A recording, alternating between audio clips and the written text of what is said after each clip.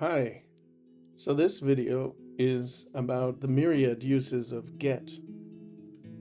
English is what I like to call idiosyncratic, not just perhaps because of its odd spelling, but also because we prefer to use vague words to replace bigger, for example, a Latin root word.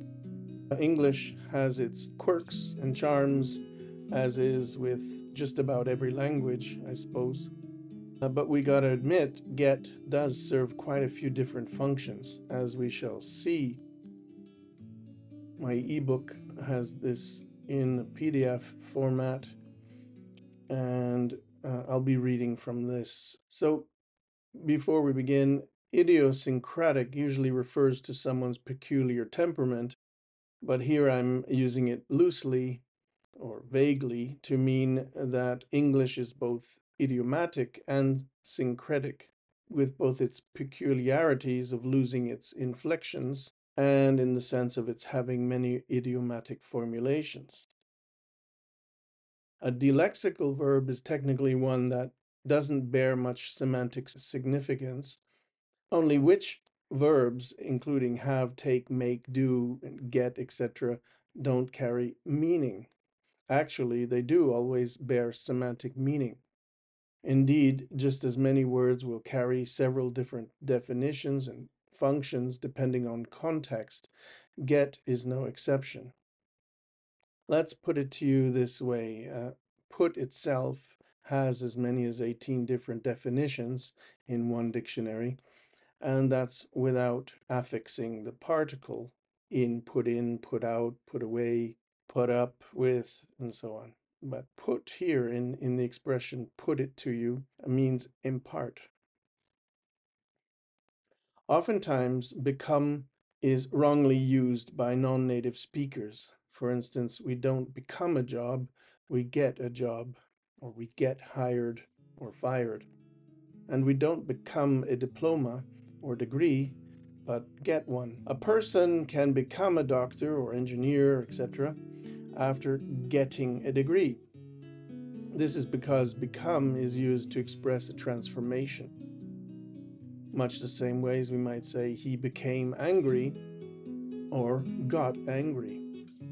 Or it expresses a development, as in he became ill, although we can also say he got ill. And then when you reach a certain status, she became a nurse and not got a nurse. So get involves a process. He got out of bed and had breakfast. When he got to work, he had a coffee. It can also be a complication involved. So he got measles. He got himself arrested. He was arrested by the police, put into a cell. In fact, get is often used instead of a reflexive verb, where French and German use reflexive. So get in contact or get in touch with, get dressed. English tends to avoid reflexive pronouns unless it's absolutely necessary, or when we wish to emphasize singularity, singularly performing an act.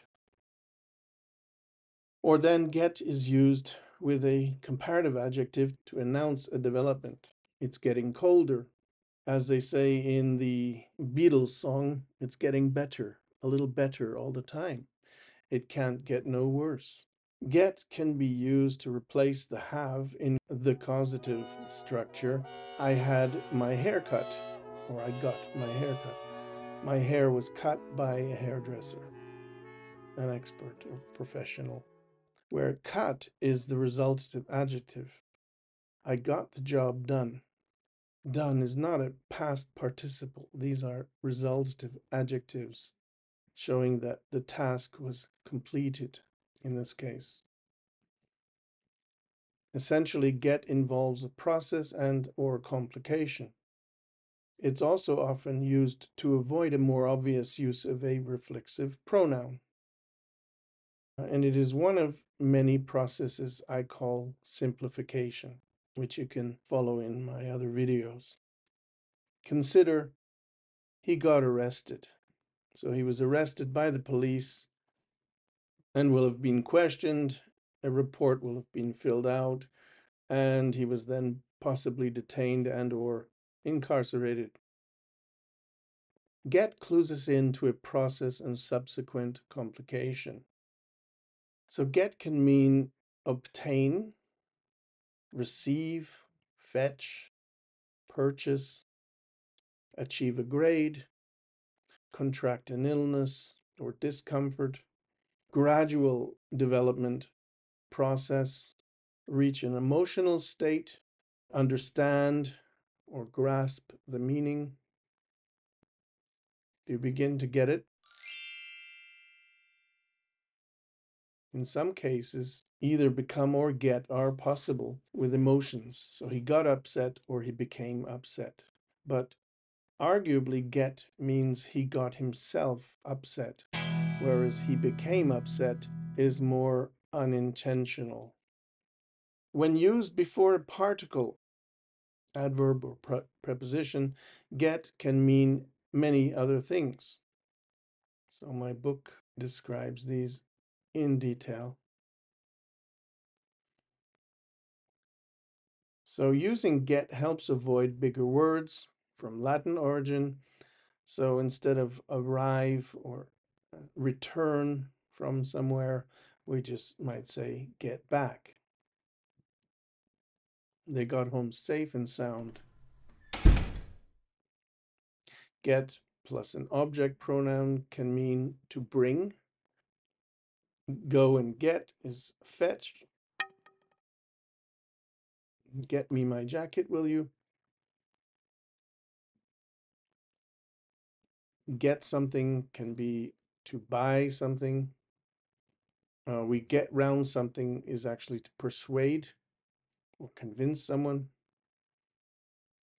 Get can mean to achieve, accomplish, receive, obtain, complete. He got the work done, where he got promoted, elected, and so on. So you can see how get reflects what I call idiosyncratic aspect of English. So that's just about it. I hope you begin to understand more about the nature of English. Looking forward to the next video.